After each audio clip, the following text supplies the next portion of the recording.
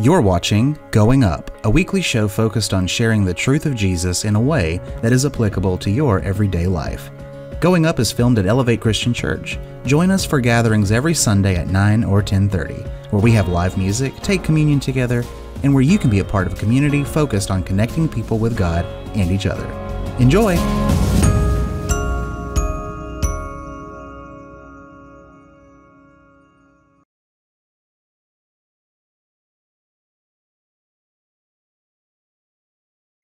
I want to begin by telling you a story that I read. It's about a woman and her family quarreling with the neighbors for quite some time. They had all kinds of differences. They've gotten into arguments, and so they didn't have the best relationship. And so one day she was looking out her window, and she was horrified to see that her German Shepherd was attacking their family pet, which was a bunny rabbit. In fact, she was horrified to see it was shaking the life out of this poor rabbit. And so she grabbed a broom and ran out there and began to beat her dog until he dropped the rabbit, now covered in dog spit and mud and extremely 100% dead. And she thought to herself, what in the world am I going to do? I mean, our neighbors already hate us, and now our dog has killed their bunny rabbit, their pet. And so she grabbed the rabbit up and she took it into her house, and she took it into the bathroom and started to run water in the bathtub, and she began to wash the rabbit off really well, wash all the mud and the dog spit off, turn the rabbit over and wash that side really, really good.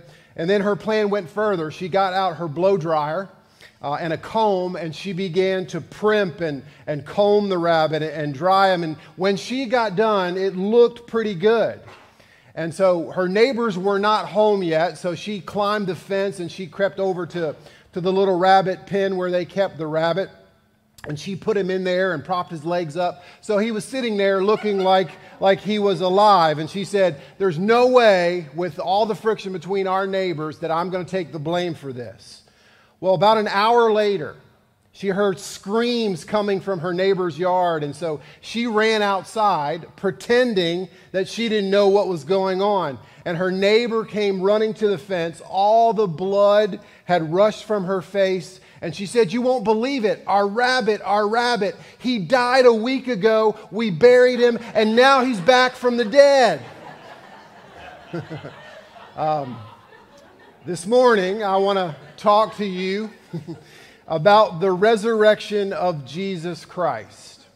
It is, to me, the single most life-changing event in the history of mankind. And I'm going to say this, I think it's even more important than the cross. Because the cross of Jesus is important, but without the resurrection of Jesus, the cross is meaningless. He has just died in vain. And so we talk in the context of the church a lot about the cross, but we don't talk enough about the empty tomb. So if someone were to ask you personally, what does the resurrection mean to you? I would guess that your answer would probably align with most people surveyed. Most people ask what the resurrection meant to them, answered by saying it shows God's power over death. And it absolutely does. But I want you to think about something. By the time Jesus is crucified, God had already displayed his power over death through many healings, through many miracles, and even including raising Lazarus from the dead. And so the resurrection of Jesus is more than simply a display of God's power. In his best-selling book, The Twisted Scripture, Andrew Farley makes this point. He says, much of what we hear today about salvation focuses on the cross. And the net result is that we often fail to grasp the deeper meaning of the resurrection. So think about your life before you met Christ. Before salvation, you and I, before we were saved, we had two problems: our sins and our spiritual death.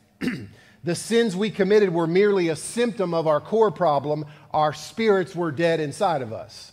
And so we had these two problems, and God is in the problem-solving business. And so the two problems that we had, God offered us two solutions. First, Jesus' death and the blood that was shed on the cross washed away our sins once and for all. And so, yes, the cross brought us forgiveness, and we rejoice in that. But without the resurrection, we would still be spiritually dead. It's the resurrection of Christ that solves this second problem, bringing us into new life. And so those of you who are Elevate members or regular attenders, you hear this quite often. Every single one of us were born with a body. We were born from our mother's womb. We have a physical birth. Inside of us, because of the result of the fall of man, we were born with a physical body, but our spirits were dead. And so we were literally walking dead men, walking dead women. When Jesus saved us, he not only washed away our sins, but he entered into us and he resurrected the spirit inside of us. So indeed, we are now able to worship God in spirit and in truth. Jesus saved us and then raised that dead spirit back to life. So in short, I would say it this way. We're forgiven by his death and brought into new and abundant life by his resurrection. And so the Apostle Paul writes a lot of the Bible, and he writes a lot about the resurrection. We would be here a month of Sundays if we examined all of his passages. But I want to direct you to one specific passage that Paul writes. It's in Romans chapter 5. And in Romans chapter 5, verse 10, listen to what Paul says.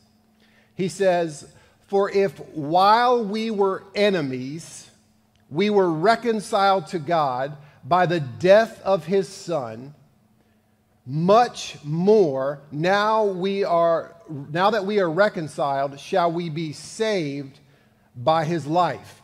And what he's talking about is his resurrected life. And so Paul is saying that the cross was just the beginning, that Jesus died for us and he washed our sins away. He died for us while we were enemies with God, and we were reconciled. We were brought into good standing by the work of the cross, and we are forgiven. Instead of punishing us for our sins, Jesus took on that punishment. But the Apostle Paul is much like the old broadcast radio host Paul Harvey. He's about to tell us the rest of the story. And the rest of the story is that we are actually saved by his resurrected life. In other words, if Jesus would have stayed in the tomb, there wouldn't be anything else he could do for us, right? A dead man can't help you do anything. A dead man can't help you mow your lawn. He can't help you wash your car. You can't have a conversation with him. There's one thing in common with a dead person. They just lay there. They cannot do anything for you. And if Jesus had just laid in the tomb and 3 days later they found his body, we would be in a whole different scenario. But look at the end of that verse I just read you. After he talks about the redemptive work of the cross, he says, "Much more, now that we are reconciled, shall we be saved by his life." And so what Paul is doing is he's moving into the power of the life of Jesus, this resurrected Jesus Christ. And so I would say it this way. Our souls are saved by the cross, but our spirits are awakened by the empty tomb. About 10 or 12 years ago, I got a phone call that no preacher ever wants to get. No person ever wants to get this phone call for that matter. It was one of our church members who had gotten into an extremely bad car accident. His name was Chris Rosamond. Chris and Holly Rosamond worship here with us. And by the time I got the call, they were rushing Chris to Grady Hospital, to the trauma center there. He had a pretty significant head injury. And so when they got Chris to the hospital, the first thing that the doctors and the nurses did is they worked to save his life. They worked to stabilize him. They worked to make sure that he wasn't going to pass away. And so Chris's life was saved, but he was not yet awake. He was in a coma for some time. Now, by the power of God and a lot of prayer from the wonderful people here at Elevate Christian Church and the wonderful doctors and nurses at Grady, eventually Chris woke up. Now, his life was saved, but it took a while for him to wake up. And listen, the cross is beautiful. I am certainly not taking anything away from that. But the cross can only take us so far. It is the resurrection of Jesus that awakens us to a life full of purpose. It's the resurrection of Jesus that makes our life worth living. It's the resurrection of Jesus that gives us hope for the future. Jesus paid our debt by the cross, but he awakened our dead spirit by the resurrection. And so this is why the resurrection is so profoundly important to Christians. Because it reminds us that Christ came to offer us, hear me, both mercy and deserved punishment. While grace, by definition, is the act of endowing unmerited favor. So I would say it this way.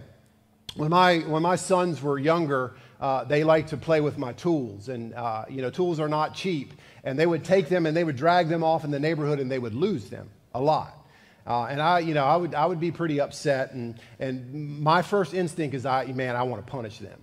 I'm going to ground them. I'm going to do something. But a lot of times I didn't. I didn't punish them. Now they deserved to be punished because they knew they weren't supposed to mess with them. But I had mercy on them. I said, all right, it's forgiven. Don't worry about it. You deserve to be punished, but I'm not going to punish you. Now, if I were to take it a step further and practice grace with them, I would say, not only am I not going to punish you, but here's $1,000. I'm just going to bless you. Okay, so that's the difference between mercy and grace. So think of it this way.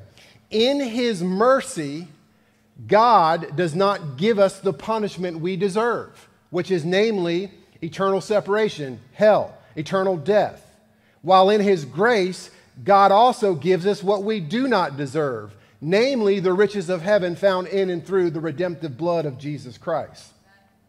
And so the cross brought us mercy, and the resurrection of Jesus Christ enters us into the arena of grace, God's riches at Christ's expense. Christ's resurrection is a very, very important thing. And like I said, I only have a few minutes here, so real quickly, there's two things that the resurrection of Christ teaches us. And I think we can rejoice and we can hold on to these two things. The first thing is simply this: Christ is our life. Let me say that again. Christ is our life. He's not part of our life. He is our life. I'm going to read a couple scriptures and then we'll chat a minute. These are the words of Jesus in John 14:19. Jesus says, "Yet a little while, and the world will see me no more." In other words, Jesus is letting his disciples know that he's about to check out. He's about to be crucified. No, it goes over their head. They don't really grasp it until it happens. But he says, listen, the world's not going to see me anymore. But look what he says next. "But you will see me. Because I live, you also will live." Go to Colossians 3, verses 3 and 4. The Apostle Paul writes this: "For you have died, and your life is hidden with Christ in God. When Christ, who is your life, appears, then you will also appear with him in glory." Translation: Jesus beat death and he was resurrected. Jesus paid your sins on the cross and woken up your spirit. And because the resurrection of Jesus went through, the resurrection of you will go through. And so you are going to have life. And the only life that you're going to have is in me, is in Jesus. The author of Hebrews puts it this way. Hebrews 7:25. "Therefore, he," being Jesus, "is able to save you What's that next word? Forever. Therefore, he is able to save forever those who draw near to God through him, since he always lives to make intercession for them. What I want you to notice is this: the length or the time period of your salvation is entirely dependent upon the length of the life of Jesus Christ. As long as Jesus is alive, you have hope. As long as Jesus is living, you will live forever. Now let me ask you a question. How long will Jesus live? Forever. You see, we're saved by having his life. His life is eternal. So eternal life is not some gift package awaiting us in heaven. Eternal life is the life that was lost in the Garden of Eden and regained and given to us through Jesus Christ. He is indeed the air we breathe. He is our lifeline, our life in Christ. And it's in Christ because he's alive. If he was in the tomb, there would be no reason to be here this morning. So the second truth is this of the resurrection that I want you to walk away with this morning. And it's about eternal life. And here's what it is. Eternal life is not our life made longer. It's our life made better. You understand that? Eternal life is just not our life made longer. It is our life made better. Now we know eternity is forever. You can't get any longer than that. There is no such thing as forever and a day. Forever never ends. However, in terms, when we talk about eternity and eternal life, we often look in terms of quantity, and we need to look in terms of quality. Look what Jesus says in John 10:10. He says, "The thief comes only to steal, to kill, and destroy." Now, who's the thief? The thief is the devil. We've been in this like 3-month series talking about this. So your relationships, the devil wants to kill them, destroy them. Your finances, he wants to kill and destroy that. Your self-worth, your self-esteem, your value, it's his responsibility, it's his job, it's his lot in life to try to kill that, to steal your joy, to destroy your spirit. But Jesus says, "I came that they may have life and they might have it abundantly." So Jesus said that he came to give us life. And I think when we read this scripture, we often view this abundant life that Jesus is talking about in future tense. Like, well, I can't wait to get out of this world. One day I'm going to die and I don't have to worry about it. And then, real life, real abundant life will begin. When eternity starts, then I'll have abundant life. So let me ask you a question. When does eternity start?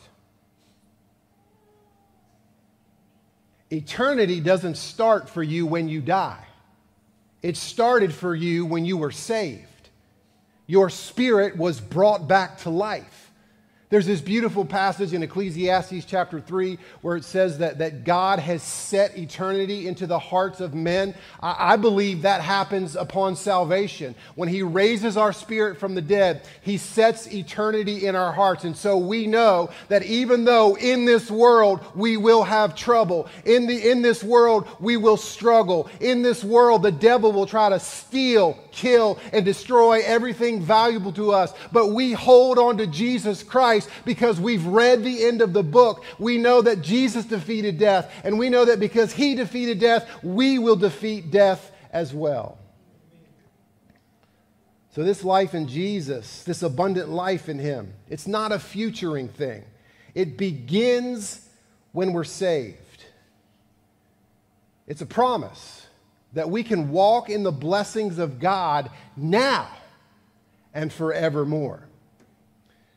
Jesus makes our life abundant, which means he makes it plentiful and purposeful. He takes care of our needs and he gives us purpose in life. When we die, and there's a news flash in case you have never been to church and no one's ever told you this, you're going to die. Happy Easter, right? Like, we're all going to die. But when we die, if we're in Jesus, we don't end. We follow the same path of Jesus. We die and will be raised from the dead. This promise should naturally make life more abundant for us, right? Because we walk around with confidence. We walk around knowing that we have victory over death. In a real sense, God's going to shred death to pieces. It's going to be unrecognizable for us as his children. So one day, they're going to put me in the ground, right? I'm going to die. And I plan to be buried in this old red clay down here in Georgia one day. And when I die, some of you, if you're still alive, will come to my funeral. And after whoever preaches my funeral, I don't even know who's going to do it, you'll go next door to the fellowship hall and you'll eat egg salad and ham salad and you'll reminisce about me and the good, the bad, and the ugly. When I die and I'm put in the ground, my physical body will be rendered useless. But make no mistake about it, I will be very much alive. This is the hope. This is why we gather. This is why we're here. And not only that, I'll be given a new and a glorious body. When I'm going from this earth, my life is going to be much better because I have the promise of being resurrected no matter where they bury me. Reminds me of a story I heard about a man. He decided to take his wife on vacation, but he also had to take his mean, cantankerous, cranky, troublesome, bitter mother-in-law with them. And so it was the man, his wife, and his mother-in-law, and they decided to go on vacation to the Holy Land and to see where Jesus walked and to be where Jesus was. And while they were there, the mother-in-law passed away. He met with an undertaker, and the undertaker said, listen, we can have your mother-in-law shipped home. It's going to cost about $20,000. Or you can bury her here in the Holy Land for $250. And so the man thought long and hard about it, and he told the undertaker, no, we're going to have her shipped home. And the undertaker said, why in the world would you do that? Why would you spend $20,000 to ship your mother-in-law home when she could be buried in this wonderful place known as the Holy Land for only $250? And the man said very sternly, listen, a man died here 2,000 years ago. They buried him here, and 3 days later he rose from the dead. I'm not taking that chance with that old battle axe, right?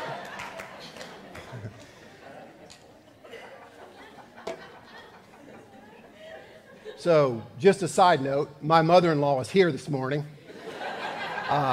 and she's a beautiful woman of God. She is nothing like this lady at all. But I tell you this to say, listen, there's nothing magic about the soil in Israel. There's nothing magic about the Holy Land. The holy man has left the Holy Land, and he resides in you. You understand that? And so it doesn't matter where they bury you, in the Holy Land, in Georgia, in a ditch. It doesn't really matter because if you're in Christ, you will be raised from the dead just like Jesus defeated death. And so that's why we celebrate the empty tomb. That's why we cling to Jesus. That's why we rejoice in this life. Because of the resurrection, your life in Christ has already begun. It doesn't mean that life on this side is going to be easy. It means, though, that you can walk in the fullness of His mercy and His grace, because you know that because Jesus rose from the dead, you will have not only eternal, but abundant life. This is what Easter's all about. Christ is our life, and that life is abundant. And this is only made possible through the resurrection. So I got one final passage I want to read to you, and it's a little lengthy, so I'm going to do my best to not provide commentary, and I kind of want to let the passage stand on its own a little bit. Paul is writing about your resurrection, about my resurrection, about how we will physically be raised from the dead. And here's what he says, picking up in 1 Corinthians 15:22. Now, if Christ is proclaimed as raised from the dead, how can some of you say that there is no resurrection of the dead? So let me, I told you I wasn't going to commentate, but I lied. If you don't believe in the resurrection, why are you here is essentially what he's saying. Like, it's not enough just to believe that Jesus died for you. You have to understand that he defeated death for you. Does that make sense? Verse 13. But if there is no resurrection of the dead, then not even Christ has been raised. And if Christ has not been raised, then our preaching is in vain and our faith is in vain. In other words, I think what he's saying here is if you believe in the cross, but you don't believe in the resurrection, then your faith is dead.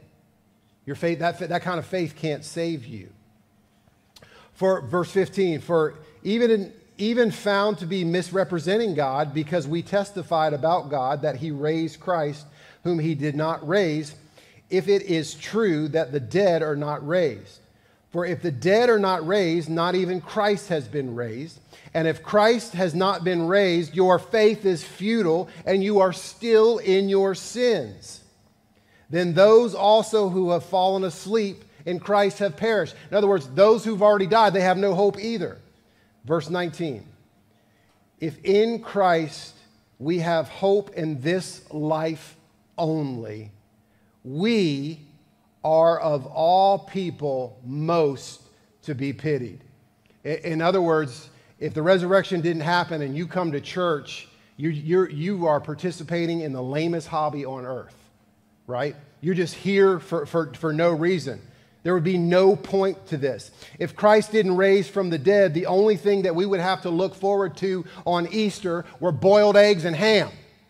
That would be it on Easter Sunday. So I love how Paul finishes this up, and this is the message I want to leave with you. Verse 20, but in fact, Christ has been raised from the dead, the first fruits of those who have fallen asleep.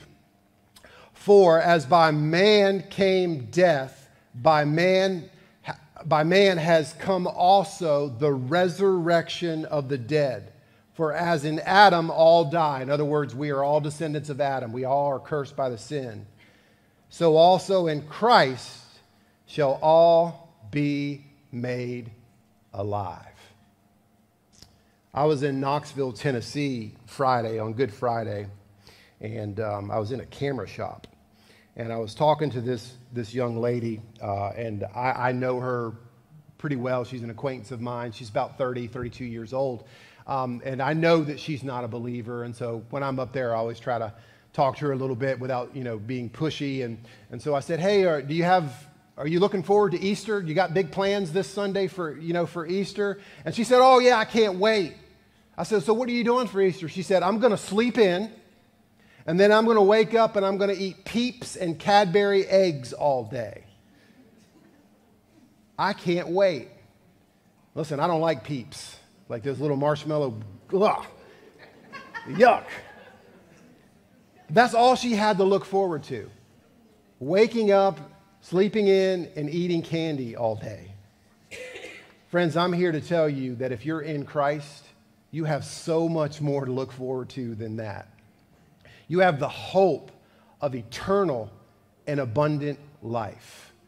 Paul says we are made alive through the resurrection of Jesus Christ.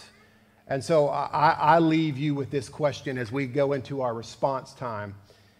Have you been made alive? That's all for now. If you want to stay connected to everything we do at Elevate, be sure to follow us on social media and check out our website, elevatecc.com. Until next time, God bless you and keep going up.